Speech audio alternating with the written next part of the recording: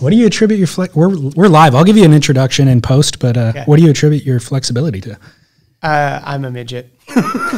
Do midgets have better flexibility? I think so, because when someone asks me to touch my toes, they're not that far away. I can always touch my toes. God, I've never been able to touch my toes. Yeah, see, some people... I'm jealous. I was really... Curran Caples, one day he got hurt, and I brought him to see Tim Brown, and he's like, can you touch your toes? And Curran, best skateboarder in the world, couldn't touch his toes. Really? But he was also sprouting. He was getting taller and Crazy.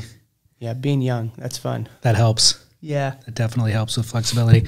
Well, since we're on the subject, let's start with an injury update. Yeah. How was your stingray laceration? My stingray's okay, but geez, they pack a punch. No kidding. Yeah. Have you ever been stung? I have. It's been years, though. Yeah. I'm surprised that more people don't. Now that I got hit, I'm like, I think they're everywhere. And when I got hit, it was really obvious. It was super stupid. It was like flat, really low tide at Doheny. And we were on this little sandbar, and I was pushing my son and his friend into waves. And it was like kind of the like classic stingray environment. Yep. And I was just too stupid. And I just like, I felt like, I thought I stepped on glass at first. Yep. And then I felt the thing move, and because I kind of pulled my foot away, but it's almost like I felt like I stepped on glass, and I kind of like was like, what did I step on? And then it went wham. And, it was just funny because I had kids in the water, and I knew if I freaked them out, then the surfing experience is over. I'm like, okay, guys, time to go in. And they're like, oh, we want to catch more. I'm like, let's just go in for a little bit. Let's get out of the sun. And then, there's a trail of blood, and it was like squirting. I was like, oh, man. How painful was it? It super painful at moments, but it was more of like, once I realized, like a friend of mine, it actually went through his Achilles. Yeah. Oh, and dang. he had to have surgery and all this stuff. And once I realized that the barb wasn't in there, and I was like, I'm fine. It's just going to be a little bit painful for an hour or two. Last time I got stung was probably 5 years ago now. And it was the same thing. My nephews were with me, pushing them in. And I did the opposite of you. I fully freaked out. And the kids were just like panicked. Still haven't been back in the water totally, since. Totally traumatized. And what was even funnier is, like, I'm their uncle. They probably saw me catch some waves. They thought I was cool. They thought I was like there. You started screaming. And then I'm screaming, and then I'm seething, like driving to the lifeguard tower, just like I couldn't control the pain, right? Then we get into the lifeguard station, and there's a little girl, like a 10-year-old girl, soaking her foot in a bucket. And she's like, yeah, it's not that bad. And I'm just like seething, and my nephews are looking at me just like, dude, you're such a wimp. You were our hero 20 minutes ago. Now you just fell from grace. Exactly. And ultimately what I've learned, and just from talking to different people different ways. They inject different amounts of venom too, or poison or whatever, depending on which size of stingray and how good they get you and all that sort of stuff. So, it could be insignificant, or it could be... Or she's just a lot tougher than you. It's There's that totally cool. Totally fine. Not only are children more flexible, their pain threshold is way higher. Way higher. But the water, the hot water, neutralizes the protein that's in the venom. Stops it. It's key. If you didn't have hot water, it'd be a nightmare. I had a lot of people offering to pee on it. Exactly. Yeah, that doesn't do anything. Ongoing joke. Yeah. It's warm. The warm probably helps momentarily. Momentarily, you'd have to be soaking your foot in piss. Exactly. Yeah, exactly. Hey, everybody, fill up a bucket. I had a lot of people offering. That's funny. Seriously though, let's get an injury update. On John. Yeah, I think he's doing great. I mean, he is the most sort of focused person I've ever sadly, he's been through this a few times. Yeah. And so he knows how to put his energy into healing. He's become really, really smart about, I was joking the other day with him. I'm like, you could be a doctor at this. Like you could pass the class, certainly. He's been through this. He understands it. And, again, for better, for worse, he has a great team around him because he's been through this. every day he's going to see different people. He's doing therapy. And I mean, he really is putting every ounce of attention on it. It's pretty rad. So I don't deny that. I'm wondering, has he stated what the injury actually is and what the prognosis is? I don't feel like he has. Yeah, he said, he put up on his Instagram the other day, he had an ACL tear. Got it. And so they had I'm not a doctor, so I will completely mess this up, but they repaired it. You know, I'd have to refer back to them how they did it, but it sounds like it wasn't a full reconstruction. And I'm only taking the cliff notes from what they've told me. Obviously, I didn't do it. But it sounds like he still has a chance. You know, I won't even say an outside chance for the Olympics. I mean, we went sailing the other day. I'm taking sailing lessons, which is something I've always wanted to do. And so John and Lauren came on their way back, and I'm laughing because every day it's been windy, and the one day it wasn't windy was the day we went sailing. But you know, he can bend his knee. He's walking on. He's not using a crutch. He can literally go to 90 degrees. You know, he's making a lot of progress. It doesn't sound like a lot of fun. It sounds painful. Yeah. But he seemed to be in pretty good spirits, you know, overall. I mean, again, he's been through this, and, you know, I do really feel for him and Kolohe, specifically. Just, they put a lot of time and energy to go to the Olympics, and I want them to go, you know, and not even, like, there's all this stuff about Kelly going, which would be great too. Like, no, it's a neat opportunity. Kelly should go whether he's on the team or not, or he's competing. But, you know, yeah, it's you put your time and energy into this goal. It would be a pity if you didn't go because of an injury like this. Completely. Yeah. They earned the spot. They're in the spot, you know, and it's not even just like, you know, you think about it. It's not even just the year that leads up to it. It's the years of competition and time and dedication. You know, that's just kind of it. And it doesn't sound like the Olympics are going to be a lot of fun. It's going to be a challenge. But certainly the camaraderie and, you know, in 20 years, whatever, looking back and going, I went to the first Olympics would be super cool. So I am knocking on wood. I hope everything goes accordingly. And he's riding one of those Paisel Dark Arts and 2-foot Chiba. Yeah, hopefully better than 2 foot. Yeah. But yeah, all right, cool. Well, I guess we're taking it day by day. Yeah. Do these chairs have like little feathers? They're like sticking in my back. So are they really? Yeah, I'm totally fine. But okay, if you notice me like twitching here, I'm trying to find the comfortable spot. This chair is featherless, or I haven't noticed it anyways. We're wearing the same shirt, so you would think we would feel the same thing. Can you tilt your mic just a turn to the to your right? That's perfect. Yep. Right there is fine. Cool. All right. So speaking of shirts, let's do some talk on Florence Marine X. Yes. I don't want to focus all of our conversation on it, but really it's what people want to know about, to be honest. I would love to hear that. Congrats on the job. Thank you. Yeah. President. Yeah. Yeah. It's a lot of fun. You worked in marketing for Hurley. You worked as the senior vice president of tours. Sports more. Oh, yep. And then I worked at for WSL. The WSL. Yep. So president is a different title. I would imagine it's a bigger title. It's a different role. Yeah, it's a different role. A lot of the same skill set. Like, I mean, look, we're really fortunate because the people that I'm working with, it's a lot of the same people I worked with before. Everybody is really, really talented at what they do, which is great. And it's kind of all the same. Like, certainly I'm learning new things about like timelines, production schedules, things like that, but they're not, it's not rocket science, you know, it's just like, hey, you got to get this done by this time so it ships on the right time. But we certainly aren't looking to do things exactly like we used to, which is kind of the fun. It's like, it's all sort of new.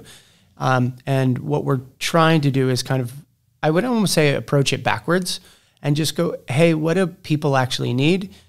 Let's think about that and not just, hey, we used to do this in the past, so this is what we need to do.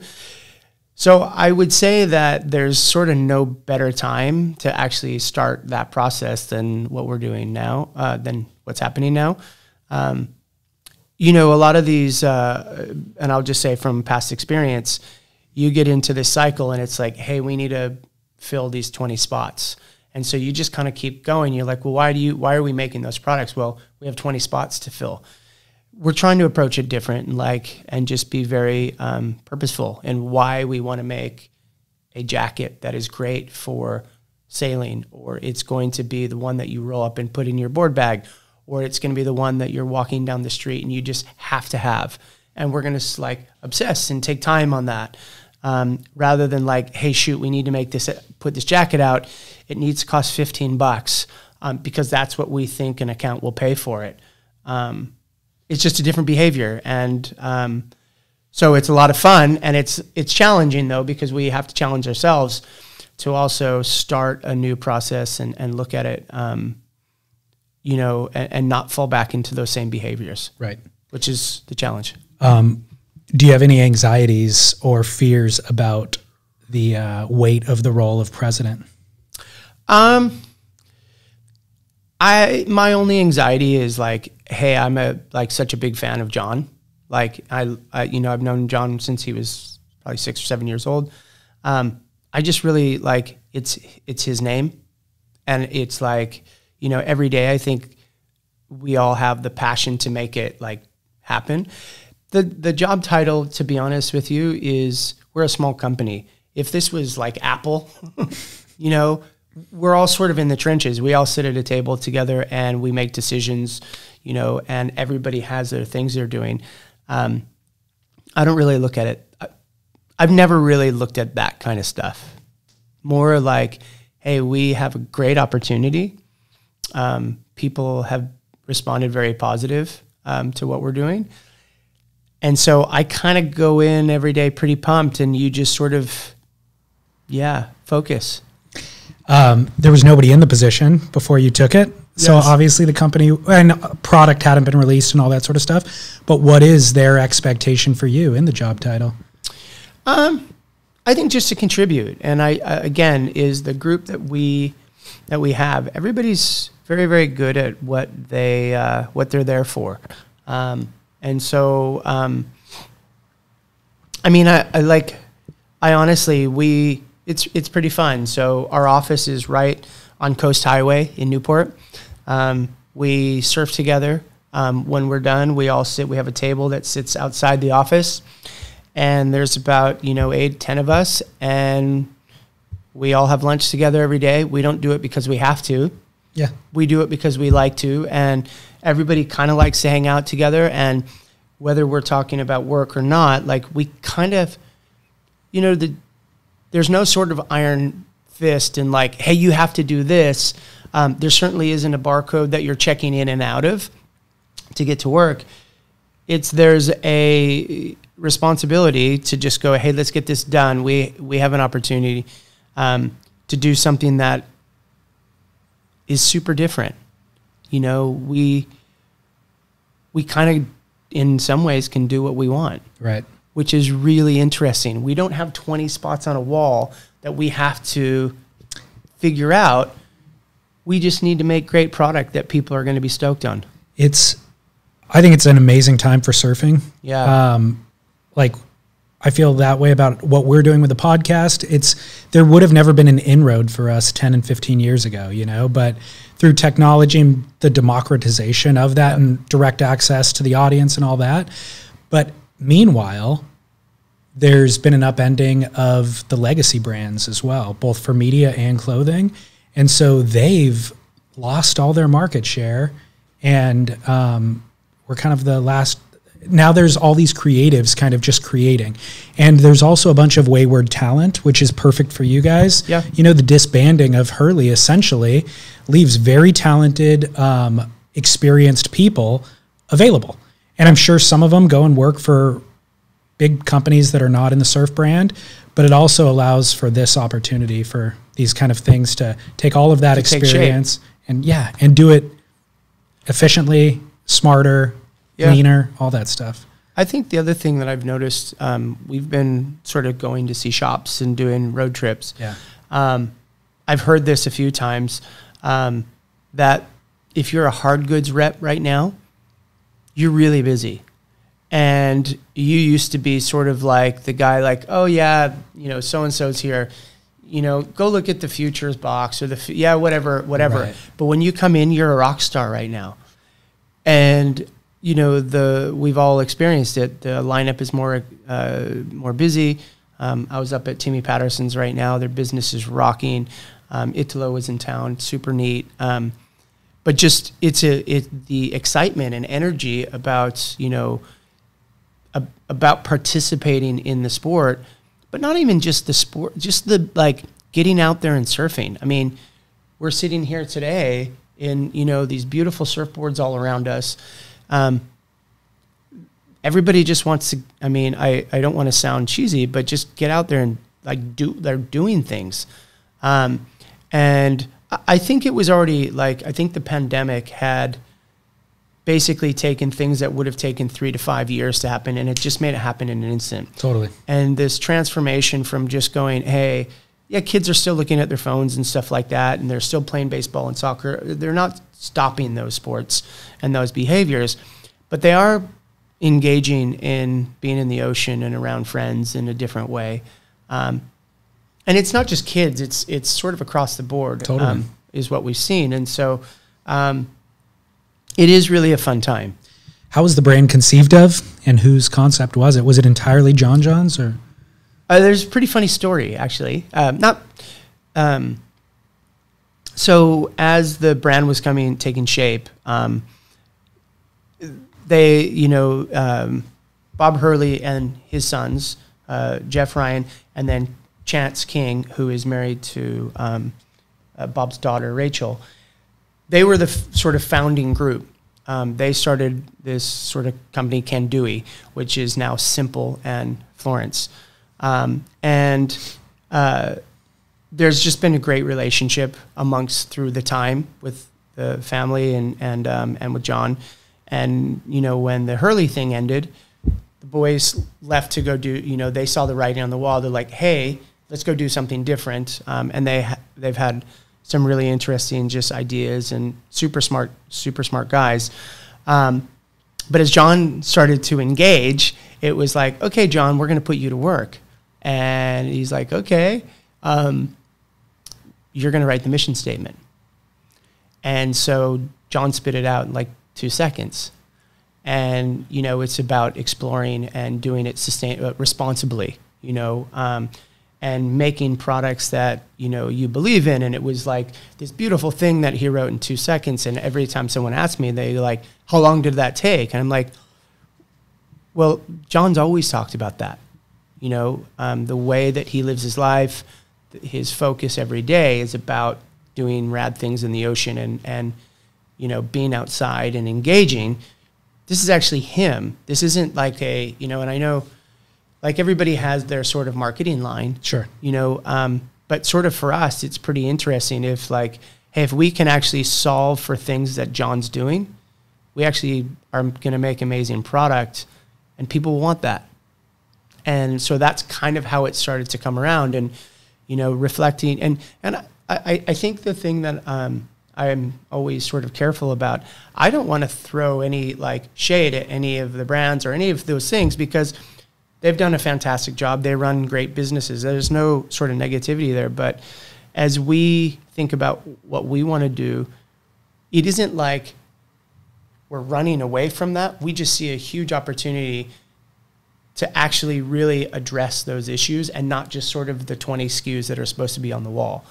And that sort of was the genesis. And I think that's what got John the most excited. John is a really, really smart, passionate person. And if I gave him a crappy product and said, hey, you have to wear it, it was really hard. And he wasn't one to like, he's not mean, but you could tell like, hey, I'm not super stoked to wear this, right? That's why, like, when we started the board short that he won at the Pipe Masters, that was the first product. That was the first thing that the company did was make a board short that John wanted. And, you know, that right now, when you actually physically hold that board short, you're like, okay, I get it. This is a real product. And it's something that I've, again, when I've gone around and I hand people, it's like, it's funny. John said to us, he says, hey, what's your dream board short? He's like, I don't want a stretchy board short. And we're like, crap. Yeah. What do you mean? Some stretch. We're like, you don't want a stretchy board short. What do you want? And so we're like, okay, why don't you go and, grab your favorite short? And he grabbed it and it was stretchy. But what he equated to stretchy is what ends up happening over time is you start to use thinner, wafier materials until you get to a short that actually just feels like it feels like nothing. And then they ultimately fall apart. And so the goal from the team was to build something that actually had a little bit of durability, that wasn't going to fall apart. And that was kind of the focus, was like, let's make that. So when you feel the short now, there's some weight to it. It actually feels like a product. And so it's been cool. You are talking about doing things differently. Yeah. And we will talk about how you're doing things differently, kind of ethically. But what does it look like? Who's your target demographic? Is it just surfers? Is it sailors? Like, how are you doing? What need are you providing for the marketplace differently? Yeah, that's a great question. I mean, through time, we will evolve. And I think ultimately we don't necessarily look at like, hey, we're trying to target the 16-year-old kid from, because that's a typical brand behavior. We're actually just trying to make product that allows people to get outside and like just do things, right? But it isn't, definitely we are making stuff around the water. But certainly a lot of these products can be used anywhere. And, I think it's easier for me to think about like, hey, we're probably not going to be making 50 pairs of pants and jeans and things like that, right? We're going to be more focused on stuff that, is inspiring people to, hey, wake up and go for a hike. We're going to make that. We're going to say, hey, if you want, you can go swim in that same product. Be in the water for longer. If you think about one of the products that has been the most talked about is the hooded rash guard. And that's specifically a John request. Says, hey, I'm a blonde hair guy, living in Hawaii. And I keep going in, the waves are fun because I'm sunburnt. And so he wanted something that he can just pull over his head. He's waiting for a wave comes, he flips it back, he paddles back out, So just little things like that. And with John's insight and his focus, it kind of opens up that sort of like, oh yeah, that makes sense. Yeah. So that's kind of how we're going to look at it different. I've seen fishing versions of that Yeah. product, but I don't know that I've seen one specific to surf. Well, when you actually scratch the surface, there's a lot of people there's a lot of great brands out there that are doing things. You just don't necessarily see them in the surf space. Yeah. Or at least, and I think also like the obvious place to start is, in where we fit today is maybe in surf, but as we sort of broaden our line and look at different products, we've already had a lot of people looking at the hooded rash guard or the surf. We're making like a sun shirt with a hood as well. Great for fishing, and even speaking to some accounts, they're like, hey, this is going to make a lot of sense because not only surfers shop in these accounts, like a lot of fishermen and a lot of people will come to our website that have literally nothing to do with surfing. Yeah. And it would be interesting to see how they use those products. Yeah. Completely. Yeah. If you look at Patagonia as an example, it's like they certainly designed for a very specific thing initially, and the credibility of doing that then made it was appealing to all the weekend warriors as well who weren't actually doing the thing. So yeah, similar. That's how, I think Patagonia started as more of a climbing brand. Yeah, exactly. Yeah. And it just like next thing you know, it's like allows you to do some of the other stuff. Yeah, exactly. Everybody wants to be the climber, but they're not actually out there on the rocks. That's right. So I think there's an obvious value to the brand's association with John. Certainly right now, he's at the zenith of his career. how does that bode for the long-term viability of the company, that super tight association with one athlete? And I can't think of another brand who's done that successfully. I mean, Hurley was named after Bob, but Bob wasn't the athlete, and it wasn't tied to his identity so much. It's just that the name worked and he was successful and all that. But is there a concern with this? No, it's a great question. I will give you a really good example of one that did work. The Jordan brand. Michael Jordan is not the face. It is the face of the brand, but there are a million great athletes and great products that brand has made since Michael Jordan stopped wearing the shoes. I'm not saying that's the exact model, but certainly there is a space for that. I also think the important thing to think about as the brand evolves, and John evolves over time, I've been very, like, we all have, like, we don't want this to be a quote unquote fan brand where it's like, right, we're stressing out about every heat that John has. Exactly. This is a journey, and like I'm sure we've all heard this a million times, but it's a marathon. It's not a race. And so, like, if we were trying to capitalize on John's competitive stuff, it would be a race, and we'd be on this hamster wheel every day, and we'd be probably making products that would be really different than what jerseys or something. Exactly. It's exactly where I was going, is that, like, we'd put a bunch of 12 gear out into the world, and we would say, hey, this is a Florence brand, and we're going to cash in, and we may make a couple bucks for the next few years, and then, John would make some money, and we'd sail off into the sunset. This is a long-term operation, and where this brand goes is going to be connected to John, but is inspired by him. And the opportunity for us to get into different walks of life and passions is huge. And John's passion isn't just surfing. Sure. I mean, that's the thing. That's why it's so great, is that, he wakes up in the morning, he looks outside, and he's like, okay, what is it a good day for? That behavior, I think, is more typical of people today than it ever has been. People are waking up and they want to explore. They want to, do these things. You don't all have to ride a 6-foot thruster.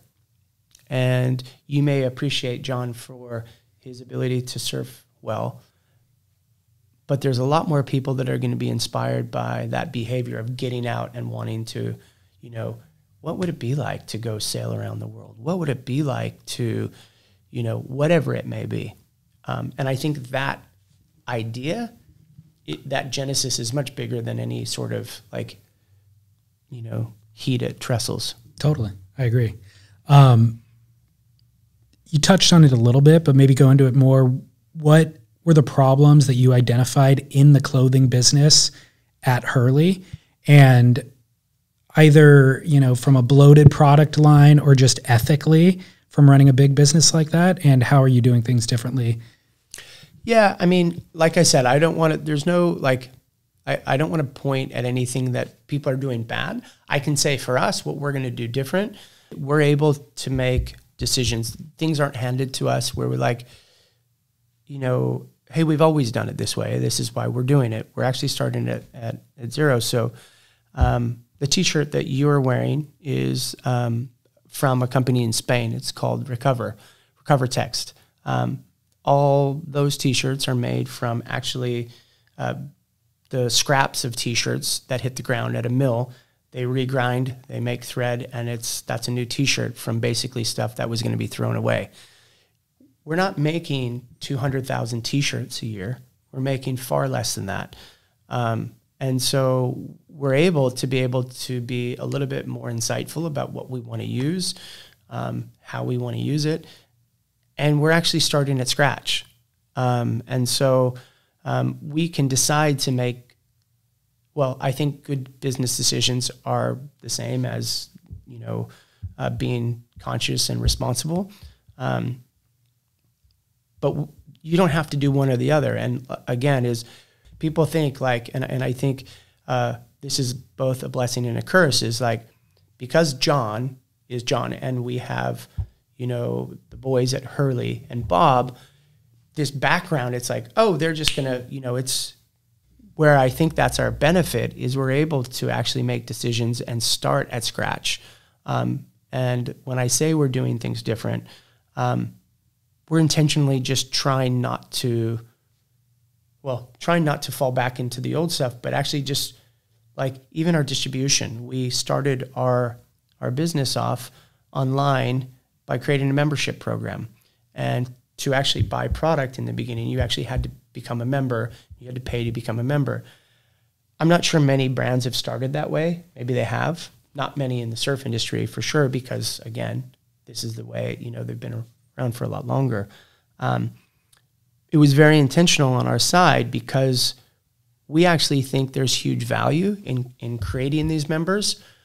And we, you know, ultimately for us, like this is the beginning of something that we really want to, as this rolls over, we're going to deliver for our members, you know. And again, just as you started, you know, the first yard line, you can decide to do sort of whatever you want. And we're going to be very particular about those decisions that we make. I'd like you to explain the membership model. It seems like another way to say, get on our mailing list. Yeah. Because even the $25 fee goes directly to the purchase of the product. Like you'll deduct the $25 off the shopping cart. Yep. So it actually didn't cost anything, but it's a way for you to certainly capture email addresses, which you would capture through the transaction anyways. Yeah. So I didn't feel like it was nefarious in any way. I just thought it was a clever spin on join the mailing list and we'll send you some videos of John and stuff like that. Is there any added value to the membership, or what's the concept of the membership? Yeah, well, okay, so there's a couple things. So, yeah, there's no nefarious. Of course, yeah. But the idea was sort of to create something that there's a bit of a community and there is value that you have walked across this line. And what you get on the other side is you get, basically it's like a mileage bank where you know, every time you buy something, it goes into this and you get that back in product. But we also wanted to create a little bit more of a one-to-one. And so what we did is, you know, John is a content machine. And so John is building content all the time. And I remember this at Hurley. John did like a backflip at Margaret River one day. Mm-hmm. He did this crazy thing. After they called off the event, I think. That was it. Peter King got it. And I remember going, in my mind, we had been talking about this, you know, about a way to really serve up these amazing moments in a more personal sort of way. And so we had talked about this idea of creating a membership. And so, you know, we are doing that now with Florence. And so last week, John he did a 10-minute edit from Australia that all our members can see on our site. You have to be a member to watch it. That's one of a bunch of things that we'll do. We're also going to release member-exclusive products. So only member will be able to buy certain pieces. Right now, we're looking at new products that are coming out that we're going to keep behind membership for a period of time, and at some point, open them up. We've also talked about, you know, experiences, doing something really, really fun and cool where, you know, hey, you know, let's just say there's, let's say John's at Trestles and he's competing for the world title. Well, we may just, you know, take all of our members and have a special experience and that they can be a part of. There literally is so many ideas that we come up all day with new things.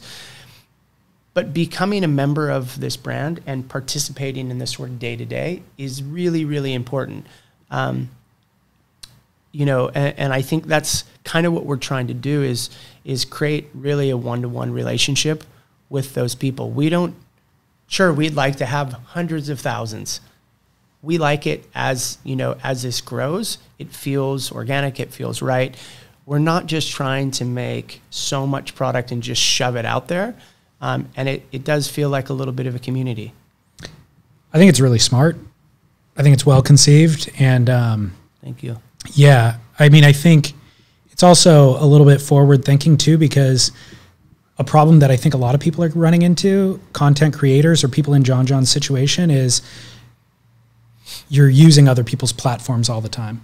And so it'd be better just to get everybody or all my fans on my platform and have the one-on-one, of course. Yeah. But the problem with using everybody else's platforms is not only do they own the content, or, you know, it's now public content. They own their relationship.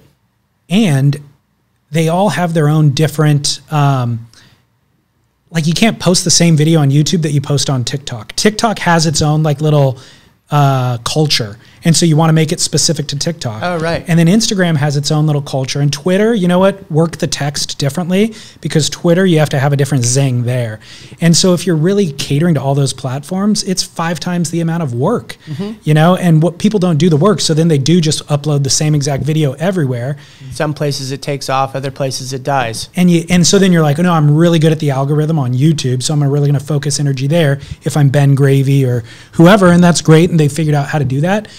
But what if it changes? What if the algorithm changes? What if the culture changes? Right. Where the way you guys are doing it, it's like we own the platform, and we have the one-on-one thing is really what people want anyways. That's what they're hoping to get out of YouTube. Yeah. That's what they're hoping to get out of Instagram, and you've already done it. So I think it's still early days, but yes, it's been fun so far, and it's been really positive.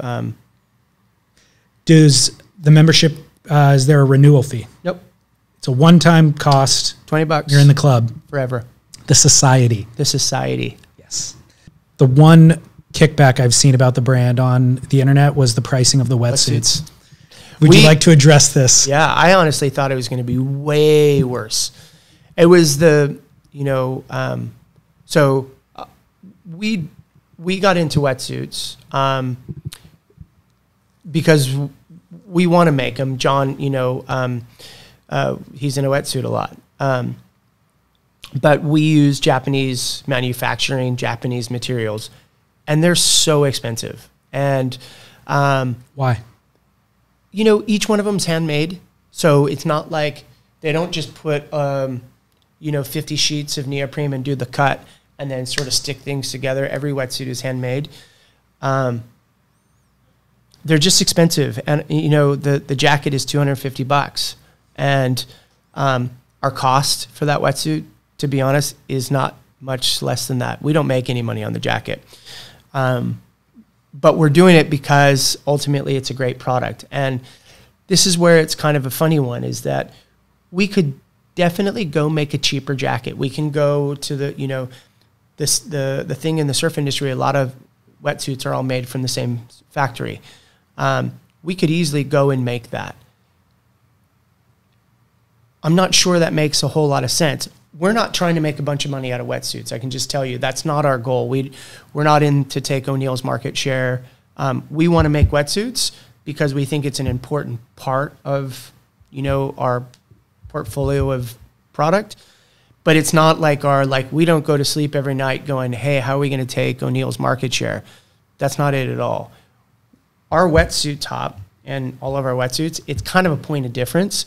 If you look at the price of the rest of our product, we're pretty in line, maybe a little bit higher because we're doing some nicer products. But the wetsuit is the thing that sort of stands out there. But that's really what the cost is. Yeah. Like, so it's, you know, there's really nothing to hide behind. And it's kind of like, you know, hey, do we want to make a cheaper wetsuit? I'm not sure we do, to be honest. I don't think that, you know, I think the other thing we've realized is when we go out and we meet with either surfers, people, whoever buys wetsuits, or these shops, they don't need another $250 wetsuit. They've got 10 brands that are actually doing that for them. There's nothing for us to gain. And we kind of look at it as like, hey, John, do you like your wetsuit jacket? He's like, dude, this is the best jacket I've ever had. Okay, cool. Next. Yeah. And you know, it's probably not the most popular thing to say. Like some of these people, like I've seen the comments, but it's okay. You don't have to buy the jacket. I totally get it. it's an amazing product. And the one thing, so I would say, is that we also realize, at least at some level of responsibility, like, hey, you buy these products. I'm still wearing Japanese wetsuits from 3 years ago. They last. They're really, really good. You know, and you start to think about it. You're like, gosh, you know what? Hey, if I actually buy this wetsuit that's actually warmer and more comfortable, I actually may get to use it for 2 or 3 years. Maybe that's a better idea than kind of going and buying the one that's disposable. Again, it's a big purchase. That's totally up to each person, but that's kind of the thinking anyways. Yeah, it makes sense. Yeah.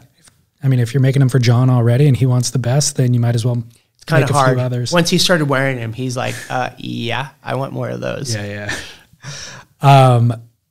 Explain the name.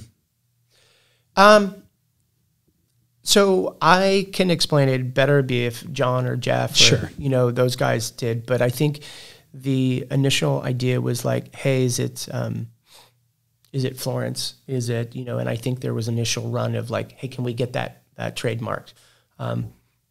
Takes a long time. That's probably going to be pretty hard. You know, there's the city Florence. There's also a shoe brand called Florence. I didn't know that. Yep, that's made out of Asia. So, you know, it sets our intent.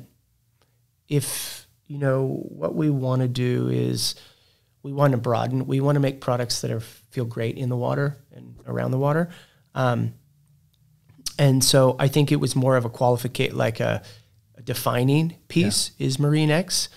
And yeah, so that's kind of how it came to get together. And the X is exploration? Exploration. Got it. It's not like X Games. Expedition, maybe? Yeah. I do want to cover a couple of questions about your former employer. Yes. I figured. You can decline to respond Yep. to any. Yes. And we can even edit if need be. Yep. I know they're an easy target, obviously, and a lot of their good work doesn't go acknowledged. It goes unacknowledged, and then their hiccups get endless ridicule. Of course. I don't feel a need to pile onto any of those. And also, any of my criticisms are also from a strong desire of wanting the organization to succeed. Yeah. Obviously. Mm-hmm. You know, I think that goes without saying as well. What's the goal of the organization, of the WSL? Ooh. From your time there, what was your experience? What do you think their goal is? Wow. I think they have a pretty pure goal, to be honest. I didn't see, you know, in my time there was nothing like that was shocking or scary or nothing like that. I think people probably have this, I think they have this sort of warped sense of what it should be and what it is. You know, I think I'm pretty tight with Dave Proden and Eric still as well. You know, both are very passionate. Certainly Dave has been there for a long time and is really passionate about best waves, best surfers, and that the tour is at the center of everything. I think them building a business around that has been challenging over the years for multiple reasons. I actually think what Eric and Dave have pulled together right now and what they're working on that I can't go too deep into, but where the future of this, what the league is going to do is so crazy positive, is so good, and is kind of what is sort of needed to happen. I think they're doing all the right things. It's just, you know, people don't talk about this, but pro surfing was a nonprofit business, and it's you know, 1 year that I was on tour, you know, Greville Mitchell came in and had to fund the ASP, and I think surfers didn't take prize money for the back half of the tour, or we gave up. I think it was like a percentage of our prize money at every event to keep the tour going. People don't know those things, you know. The fact that the Ziff family came in and have supported this thing and actually raised the level of not only the surf, you know, what you would expect, but the broadcast and the reliability. I mean, forget, like before when we used to tune in, it was a different player. It wasn't that long ago. It wasn't that long ago. It was like, oh shoot, I didn't download this player and it doesn't work on this. And then, I mean, gosh, I remember at Trestles, you know, we had to build the website and it broke. And it's like, you know, it was all these things, and we forget about those because we can get frustrated about whatever it is. A judging call. Yes. But it's these guys are doing fantastic. And so, you know, I think getting back to the question, I think the goal is the same as what everybody wants to see. They want to see undisputed world champions. They want to see the best waves and the best surfing all the time. And I think that's what they're setting up to deliver. You know, we have to remember, like, all of last year and even this year is radically influenced by COVID. You know, those 4 events in Australia were absolutely incredible. Maybe not don't line up to what I just said as best waves, best surfers. But, you know, this is an anomaly. If the goal is best waves, best surfers for the organization, then why is there going to be an ABC show about the ultimate surfer? Like, so, how does that factor in? Yeah, I think it does. And I think if you sort of, again, like put the tour as the thing that everything else spins around, it's the center of the universe for them. You know, people get a chance to be on tour. It actually highlights how important the world tour is. I think the ABC show is fine. Like, I think it's so I'll play a different one. Okay. So like a long time ago when I was on tour, we were trying to get into the X Games. We got into the X Games, and then the ASP actually blocked us 48 hours before the X Games. And then, all the Americans were actually like, okay, we either do the X Games and if we do the X Games, we're getting kicked off tour. But Kelly was doing it, so they weren't going to kick him off the tour. So I knew I was choosing the right side. But the point is we were never on national TV. We weren't getting any attention. You know, people forget, like, okay, so people are going to dig into this, you know, ABC show. It's on prime television. They're talking about surfing with a goal of being on this world tour. That's actually really positive. We could easily go back to the day where the surfing is so niche that only the, you know, 15, 20 people that work in the industry actually care about it. Totally. And so I don't have a problem at all with them trying to do something different and actually expand the sport. People dig in, say it's kooky and all that. I don't worry about that. Yeah. I think you can. But I'm also like, hey, like, let's give it a shot. There's actual energy happening. Like, people are doing stuff. I would be way more upset if the tour at this time, who had a supporter like they do in Dirk and you know, and they actually just did nothing. And they just said, hey, we're just going to sit on our hands and do this thing because it's safe. Yeah. So that to me is like, that's. I guess I understand the argument that you just made, like that ABC show will open up the audience. Certainly surfing will now appeal to a bunch of new people who then ultimately might watch, like it'll grow viewership ultimately for the WSL. But how does that relate to getting the best surfers in the best waves? Because, you know what I mean? Yeah. I don't think that you need, I think it all fuels the thing. Like, that doesn't need to be directed. I mean, ultimately, those people are competing to get onto the tour. Like, that's their goal. And so you've almost elevated this idea of being on the world tour. Most people probably who will watch this show have no idea that there's actually a tour that goes around from Tahiti to Australia to Fiji to Indian. Like, wait, what? I think them just sort of elevating what it means to be on tour, because that's why these people, these men and women, are competing on this show for a chance to live out their dream. I think that's kind of cool. And again, the tour is going to do what the tour is doing. you're just bringing more attention to it.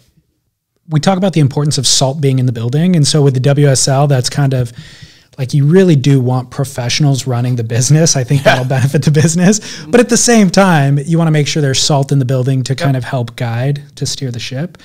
You're salty. I'm salty. Did you feel that you had influence over the organization, being the salt in the building? And yeah, I think that there's this misconception that there's sort of, and I think it's understandable, that there's like, let's just say there's a table on one side, there's the surfers, and then the other side, there's the business. And there's a tug of war going on. I never felt that. Hey, in any competitive matter, Eric was never looking to say, dude, we're doing this. You know, he would look to me and go, dude, you tell me. You know this stuff. I don't. I think that there is like a couple things that I would say. Most of the people in there are, they're really passionate about just doing the right thing. And I would say all of them, actually. So my conversations with Eric have always been super positive. He's never the one that's saying, hey, like, I don't care. I never heard this. I don't care what you say. This is what we're doing. That never happened. There's a lot of, hey, can we try this? Can we try, you know, whatever? And it always passes by the sort of the, you know, and it's like Jesse, it was KP for a long time. It's Renato, it was myself. Hey, is this a good idea? Is this a bad idea? Dave is a part of that as well. And again, I'm going to flip it on the other side and say, hey, so conversely, you could have a business that's just sort of boring, and we're just going to be 3 to the beach, because the other side of it is, hey, we just like the things the way they are, which isn't a good answer. Yeah, those aren't the only two sides. I feel it. Like if we put him at 8-foot cloud break, there's inherent drama. There's inherent, like, the central drama there is man and woman versus nature. And then, of course, you have a competitor as the secondary thing. But I think that solves all the problems. I think that broadens the demographic of people who want to watch the thing. So let me ask you this. I got a question. Yeah. How many people should be on tour? Less than 32 males, I'd say. Why? I mean, 15. So you can run in one swell window, so you don't have to stick around for 2 weeks and have a lot of downtime in between events. You could also do the strike mission. You don't have to map them that far in advance. And in any given event in the current kind of number format. We can identify who the top 10 finishers will be with probably a 90% accuracy, I would say. Yeah.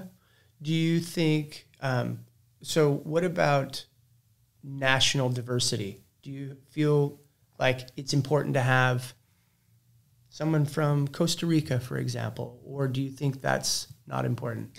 I think there needs to be an investment in the feeder system that gives those surfers an opportunity to get to that world tour level. Yeah. But I do not feel a need to mandate the diversity on the elite level. I think it can be a meritocracy, equal opportunity, but then, you know, meritocratic results. Do you feel like the tours need to be together? I don't. These are all conversations that we spent hundreds of hours, maybe exaggerating, but a lot of time talking about. And there's some really good debates on both sides. That's why I'm asking. I personally feel that it's important that the tour stays, and I battled this both sides. I like the number where it's at. I understand the reason to go smaller. I played with both sides. The reason that I sort of fall in line with it staying at 32 or 34 was based on just like getting people from different countries. If we start to get this thing too tight, let's just say those top 10, we have a few Americans, maybe right now, barely an Australian. Yeah, I know. And Brazilians. And so now we've really restricted that access so radically. And the other thing that happens is you start to just overlap people competing against each other every time, to where it is kind of nice to see a Liam O'Brien or someone kind of come through the field every now and again. So I get the other side. I totally do. I'm not sure and then I'll go into like how these events actually get paid for and that there's enough interest in what laying out a 2-day event or a 1-day event versus actually people being there and actually building some audience and stuff. I'm not sure that actually pencils out. Again, I don't either. That wasn't my job. Yeah. But I definitely think there's a balance of those. And the idea today, and I think the other thing is there's a huge responsibility, I think, for those people in those roles. As you said, I believe super strongly that, we've been talking about a revamped Bud Tour from back in the day.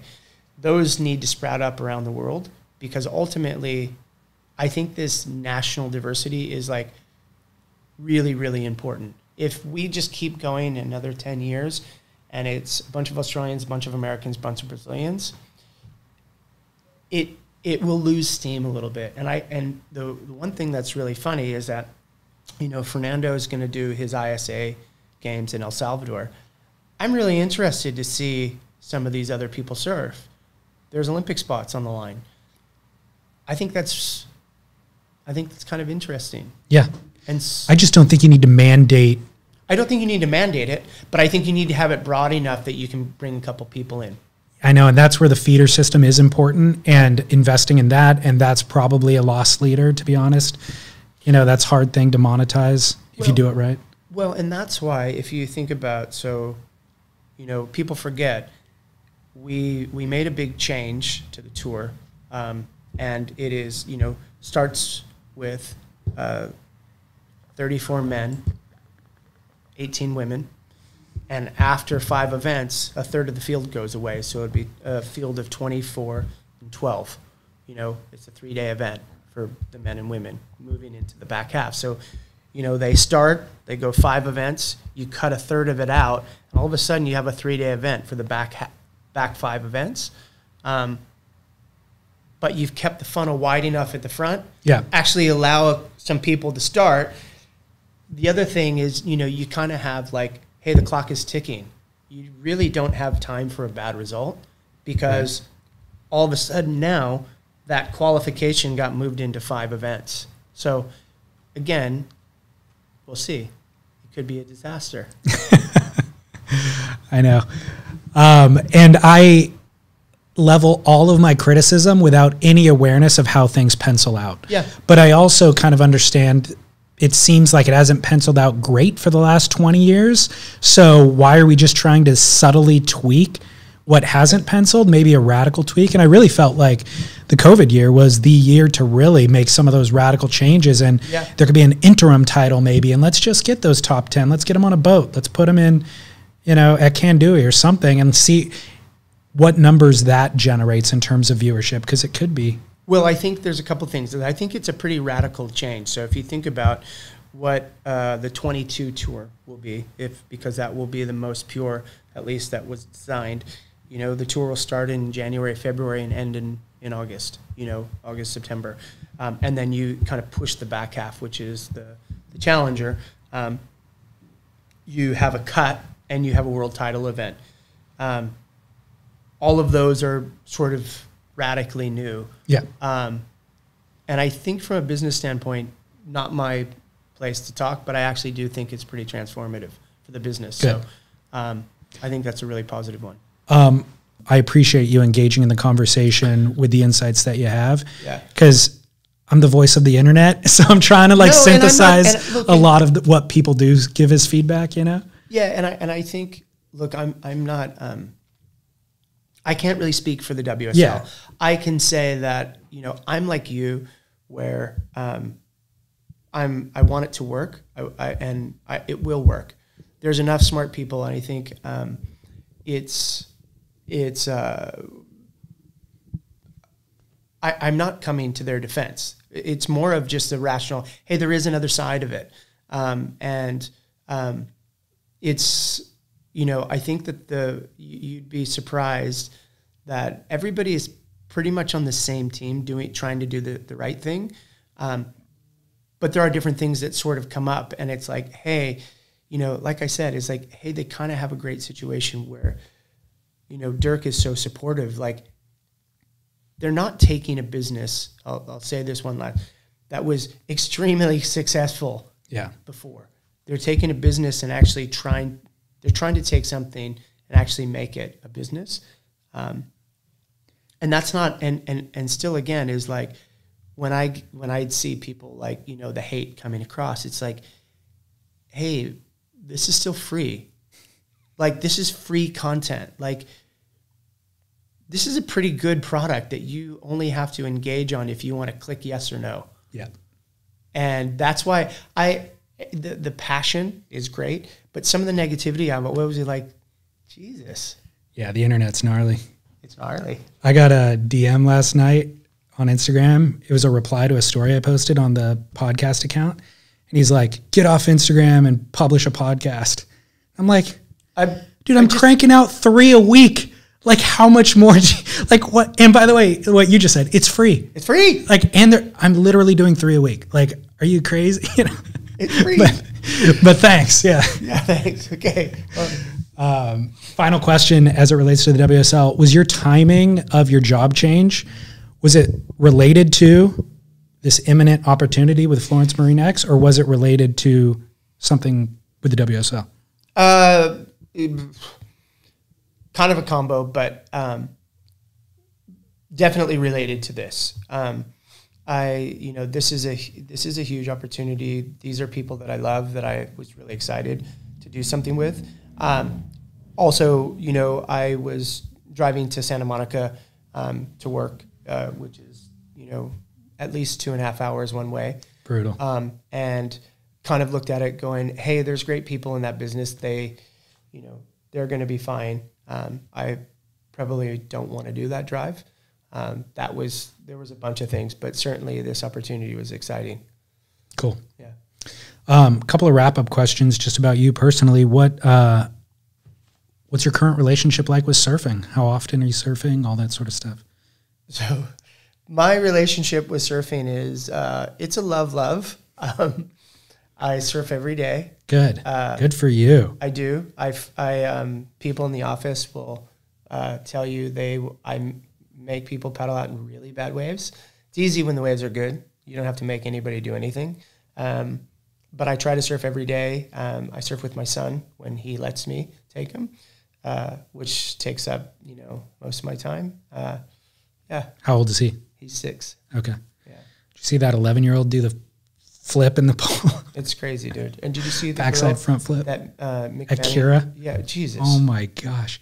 What a wonderful story though. I loved her moxie to paddle up to Mick and be like, hey, I want to get into one of these. Can you help me? Mm-hmm. And Mick's like, yeah, let's sit next to me. Let's do this. Giddy up. How cool is that? He's such a good dude. And then she handled it. She handled it.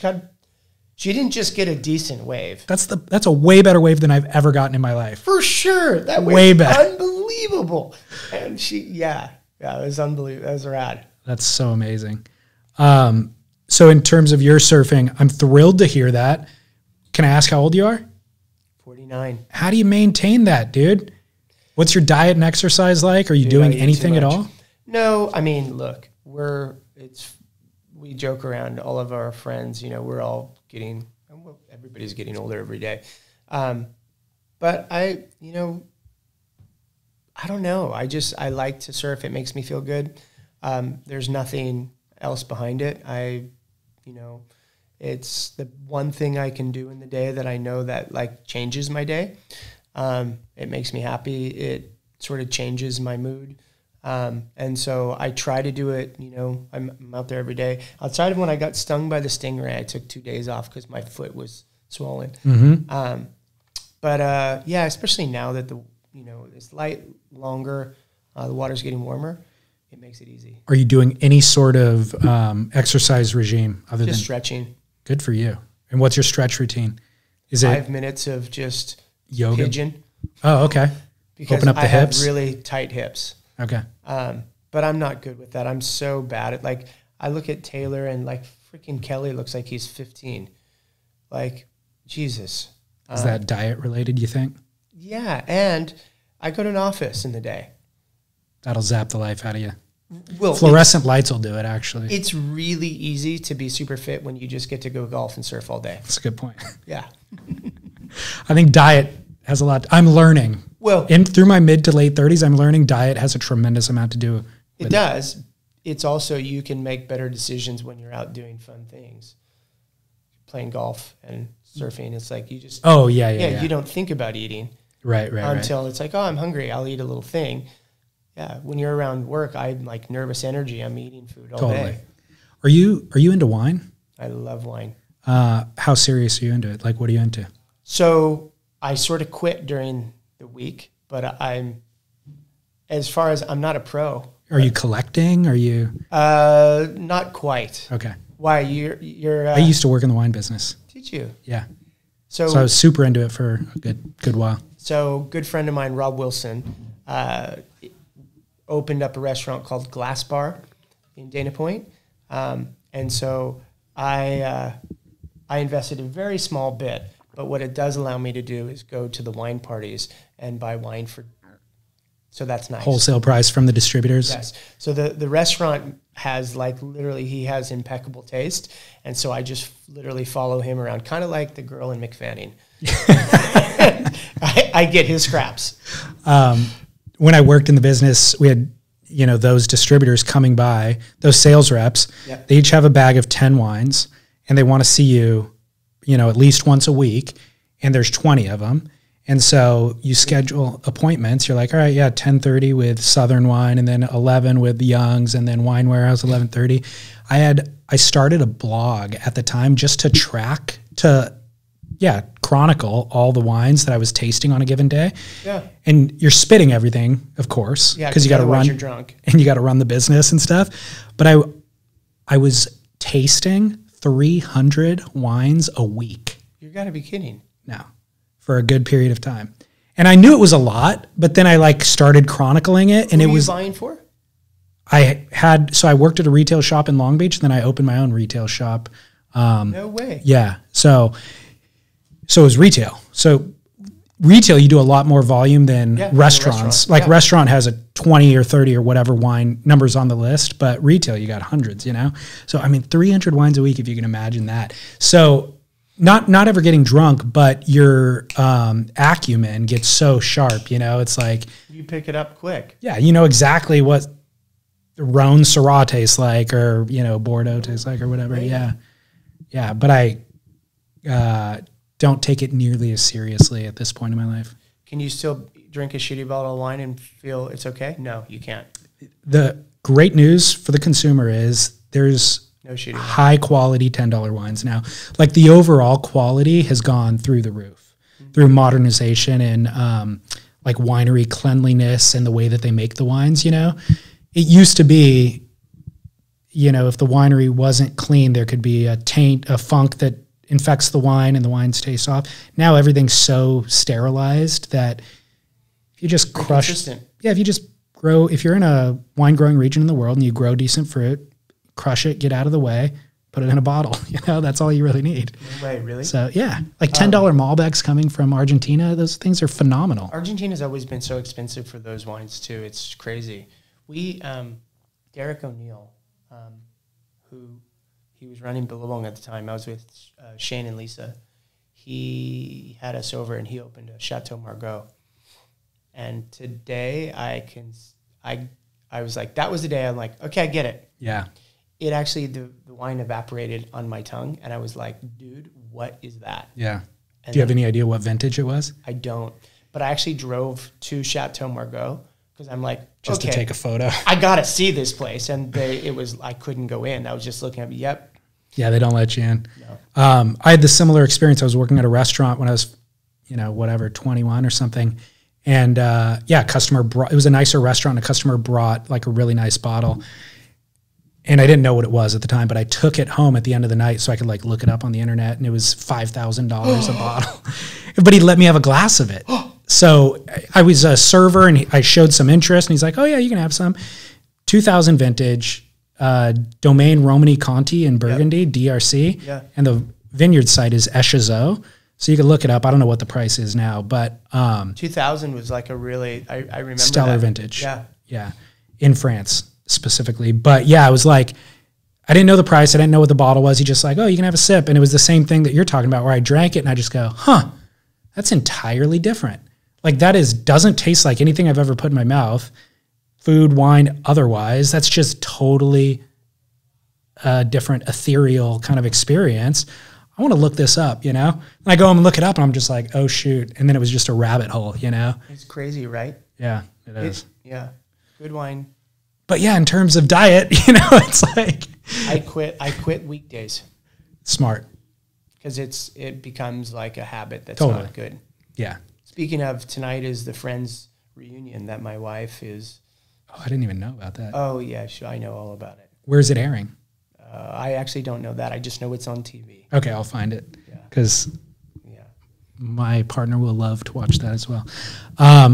Whose boards are you riding? Final question. So I ride a lot of Timmy Pattersons, and I ride John Peisel's. It just depends, you know. I rode Timmy since I was a little kid, and he's unbelievable and rad. And I started getting some Peisel's when I would go to Hawaii, and the boards work so good. I'm like, oh my God, like, where have you been? You know? And so it's been really fun. I have a couple boards from Akila Aipa. He made me a couple twin fins that feel insane. What'd you ride today? I rode Timmy Patterson. It was pretty cool. I rode the 84 synthetic, is the one that Italo's been riding. Oh, okay. I don't know. Yeah, it's a really, really neat board. It's actually the one he jumped on. Okay. Not my specific board, but that was the model. Right. But it's actually a pretty funny story. It's like Timmy made it, and there's, you know, he got one before he went to Australia. He's like, oh my God, I need more. And so he just fired off a bunch of them. And so they're just really super easy board to ride. And so, yeah, they're really fun, especially for around here. Why is it called 84 synthetic? Because it's, so Timmy's surfboard label was a synthetic back in 1984. That's how he started. And it's a bit of an 80s model. It has a bit of a beak, and it's like this sort of flat deck with sort of a thin, it's a really interesting board. There's that 80, might have been 84 also, the Aki model that Rusty reintroduced a couple years ago. Super similar. Okay. Except those ones, Rusty would carry some more foam onto the rail. This has way less foam on the rail, but there's a bit of a deck. Yeah, that flat deck. I can't even imagine Italo riding that board, or it doesn't look visually like that. So that's interesting. It sort of hides it. He also has a lot of stickers on his board. He does, and I feel like the rails are even colored. Yes. So it does hide it. Yeah. That's funny. It's funny when you put a lot of stickers on a board, it actually changes the look of the board. It totally does. Yeah. It'll trip me out if the logo's even in the Shaper's logo. I'll get a new board and I'm just like, I don't know about that. That looks wrong to me. Isn't that funny? Even though it's the exact right dimensions and everything, it just, I don't know. Sometimes I get in my head. Sticker too big, it bums you out. It's yeah, exactly. Dude. I just realized I forgot to give you a gift. I've got two gifts. I know this is about Florence. If anybody wants to dress like John, they should wear Florence Marina X. But if you want to dress like Pat O'Connell, sick, you could shop in our merch store. Those are awesome. Clark Foam knockoff logo. Thank you. What, medium? Yep, that's perfect.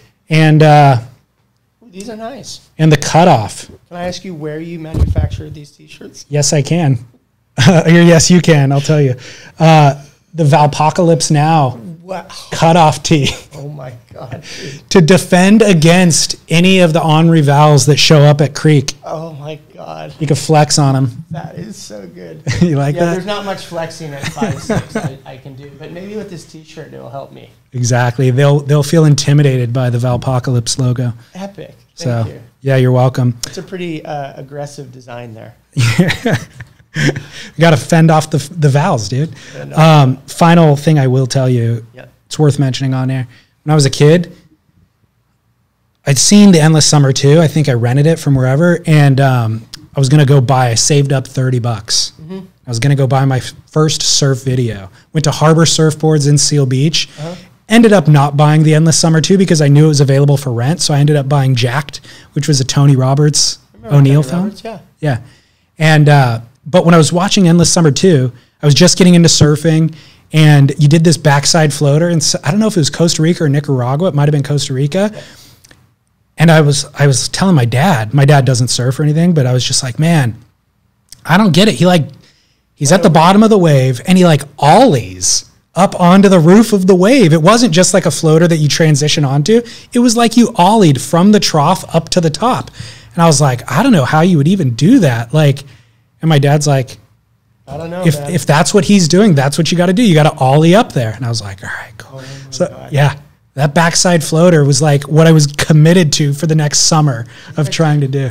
Rusty made me a board that a replica of those boards, and they're not even 2 inches thick. I believe that, yeah. You cannot believe how skinny I just look at those and be like, there's no way. I couldn't get to my feet on that now. Yeah. That's what I grew up I mean, that we all did. Hindered my surfing so drastically. That's why today, like, again, surfing is blowing up, is you can ride anything. Yeah. There's a billion boards that are out there that are great. Yeah. Agreed. Well, I'm still trying to perfect that backside floater, by the way. Awesome. All right. Thanks, Pat. Cheers. Thank you.